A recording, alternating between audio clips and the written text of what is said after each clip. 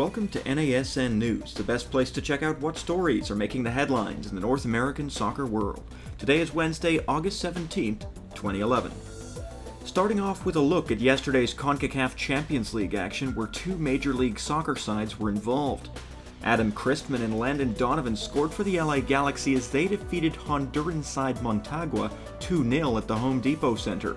Christman converted an AJ De La Garza cross in the 13th minute before Donovan doubled the lead with a powerful volley on the hour mark to secure his side the victory. Meanwhile, over in the other match, Mike Facito scored 2 goals and picked up an assist as the Seattle Sounders spanked Guatemalan side Comunicaciones 4-1 at CenturyLink Field. Despite conceding a second-minute goal and having Lamar Nagel sent off in the 55th minute while the score was 1-1, the Sounders rebounded by scoring 3 unanswered goals to take the victory. The Sounders now sit alone at the top of Group D. Tonight, the Colorado Rapids and FC Dallas hope to continue American winning ways in the Champions League.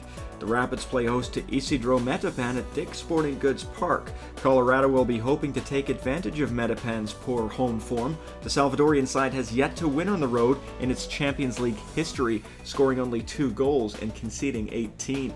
You can catch the match live on Fox Soccer Channel at 10 p.m. Eastern Time. FC Dallas, meanwhile, face a stiffer challenge as they travel to Mexico to face Pumas. No Major League Soccer team has won on Mexican soil in 24 attempts, so they'll be hoping to make history as they begin action in Group C. You can catch the match on tape delay on Fox Soccer Channel at 12:30 a.m. Eastern Time. In MLS League play, the New England Revolution host the Houston Dynamo at Gillette Stadium. Meanwhile, the Portland Timbers will be traveling to Kansas City to play Sporting. Sporting are well rested after a 10-day break, but both teams will be looking to bounce back after picking up 2-1 losses in their last league matches. In women's professional soccer, Magic Jacks square up against the Boston Breakers in the first round of playoff action in Florida. The winner advances to the WPS Super Semi-Final on Saturday against the Philadelphia Independents. You can catch tonight's playoff match live on Fox Soccer Channel at 7:30 p.m. Eastern Time.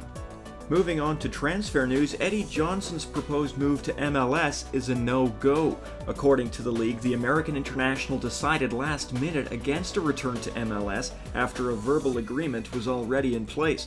There's no official word on where he's headed, but there have been reports that he could be going back to Greek side Aris, where he spent time on loan last year. As for transfers that have gone through, Colombian striker Juan Pablo Angel has officially joined Chivas USA from LA Galaxy. He goes in exchange for a third-round pick in the 2012 supplemental draft. The move allows Robbie Keane to formally slot in as the Galaxy's third designated player after signing a contract on Monday. Over in Europe, Rangers have officially signed Alejandro Bedoya after agreeing terms with his Swedish club Örebro SK. The American international had already agreed a pre-contract with the Scottish Giants, but this development means he'll join Rangers immediately, rather than in January. And an international soccer Chicago Fire loanee, Or Baruch, has reportedly received a call-up for the Israeli under-21 side for a match against England on September 5th. Baruch was born in Haifa, Israel, and raised in California. That's all for today's edition of the show, but NASN News runs Monday to Friday, and you can visit nasn.tv/news for all the latest.